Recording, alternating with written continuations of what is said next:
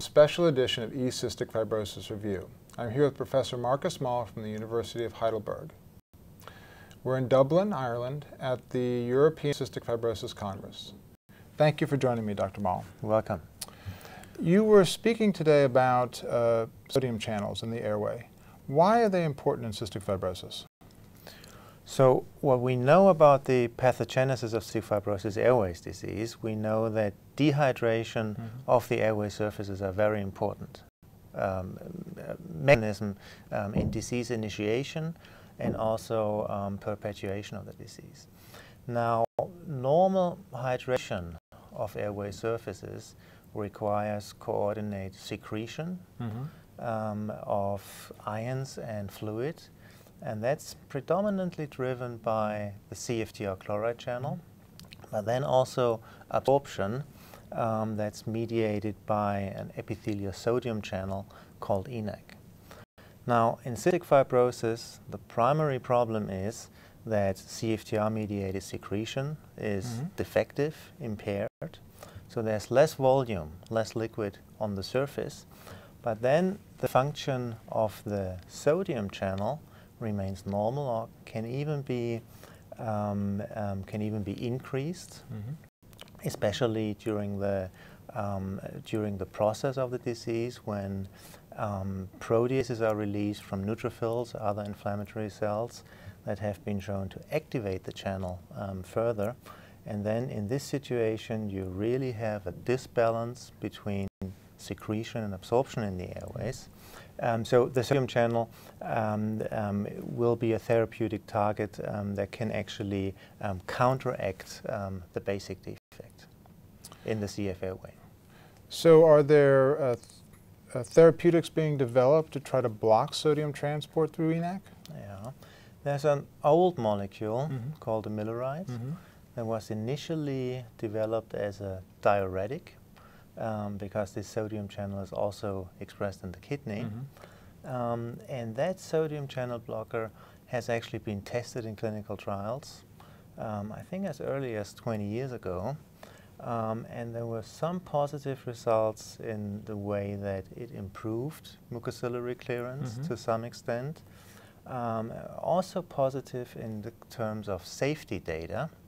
So inhalation of amiloride was safe. But then in larger cohorts, there were no therapeutic effects, benefits on lung function. And that lack of therapeutic effects was linked to relatively short duration of action.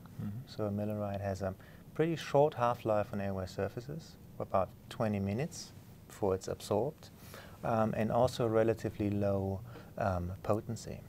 So, and that actually led to the development of new agents that are long-acting and more potent sodium channel blockers. And have you been able to study some of those agents? Yeah. So, I mean, they are not in clinical trials yet. So they are not in patients yet. But we had the opportunity to study new agents and also compare them with the effects of amiloride in a mouse model of cystic fibrosis lung disease.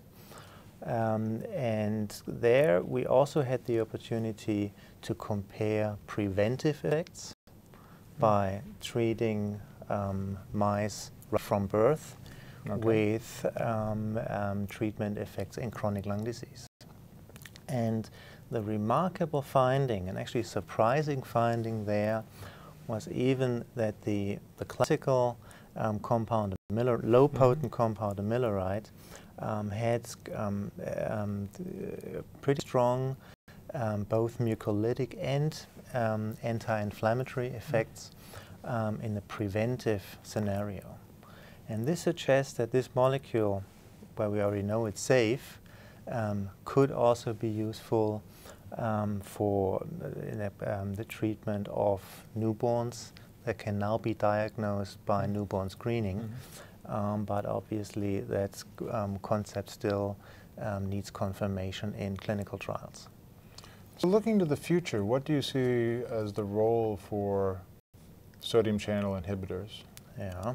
So, we also had an opportunity to test some of the new agents in the mouse model. And I think there the important news is that they also have therapeutic effects in chronic established lung disease in the mice. So I think that's really encouraging to further develop these and bring these into clinical testing for CF patients with chronic established lung disease. I think sodium channel blockers could have a similar role to CFTR modulators. They don't act on specifically on CFTR, but because by inhibiting the sodium channel, they improve hydration of airway surfaces. They do target an early and basic defect in the CF lung. And a potential advantage could be that when we look at the modulators we have right now, so far we can only treat a subset of patients with specific mutations. And the speculation, the hypothesis would be that all CF patients would benefit from sodium channel blockers. Were you able to test the effectiveness of long-acting sodium channel blockers? What we know from the CFTR potentiator trial so far is that it's probably difficult to obtain complete restoration of function. So you could also envision combination therapy. When do you think these compounds will be tested in humans? Yeah. It's a very active area of research at the moment, and several pharmaceutical companies are working on new long-acting and highly potent sodium channel blockers.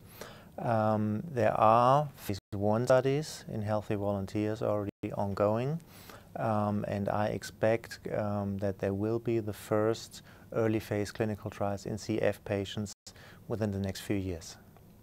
Thank you for joining me, Dr. Mall. And thank you for joining me in this special edition of Cystic Fibrosis Review.